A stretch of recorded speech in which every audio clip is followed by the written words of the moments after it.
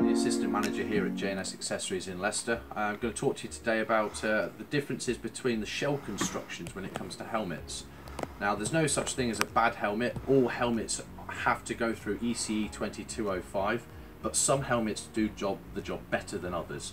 So we'll start off with the most popular one, which is most readily available, which is the same as mixed composite but more affordable, which is polycarbonate shell, or high abrasive resistant thermo-injected plastic.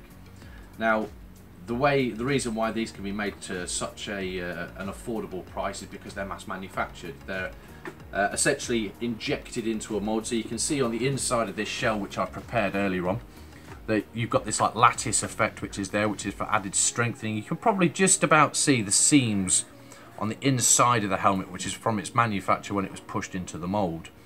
Now, a lot of people know the saying that if you drop a helmet you have to replace it. With plastic shelled helmets, that's usually the case, even more so, because the helmet's designed to flex. So you can physically see that with very little effort I'm actually flexing this shell. So in the event that you have an accident or someone drops their helmet, as it hits the floor the helmet will compress with the EPS liner and then it bounces back. So it's that bounce back that it returns to its original shape, but you can't see the damage that's inside it. Now, a £45 helmet to a £100 helmet, this is probably about an £80 helmet when it was still being used. Cheaper materials, cheaper EPS liner, they've got obviously less features with it as well. So this is a great starting out helmet with a plastic shelled helmet, but then when you spend that little bit more money you get better materials and a better quality.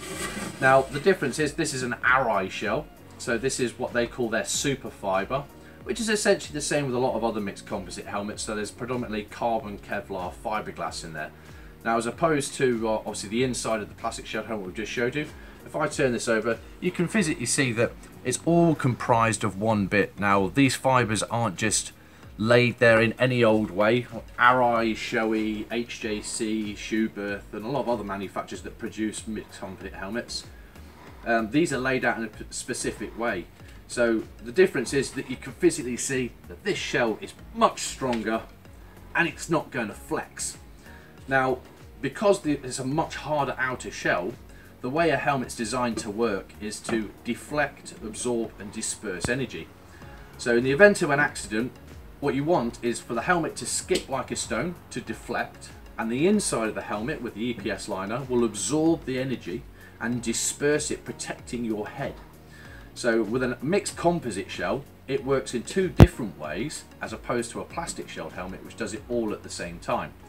So with an Arai helmet, for example, when it hits the floor, R75, which is the shape for it, as it hits the road it will bounce off the road and the inside of the helmet will then actually absorb and disperse.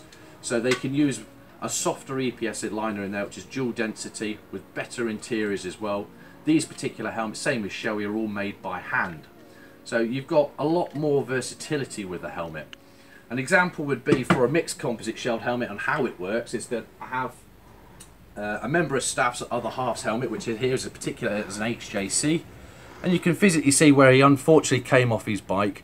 You can see the carbon banding around the helmet with some of the fiberglass fibres on the tail of the helmet, and it was quite a serious accident. He's still alive, don't worry, but you can also see that the damage on the helmet, it took a real beating. Now, this is a perfect example that when it comes to higher speeds on larger capacity bikes, that's why these are here to protect us. So always make sure you've got your helmet on, always make sure it's done up, and come into store and actually make sure that you get the right fit for you as well, because a helmet that's too big for you is unsafe. It can move around and it won't give you as much protection as a helmet that fits you properly. But very quick demonstration about plastic and mixed composite shelled helmets. Don't forget to like and subscribe to our YouTube channel.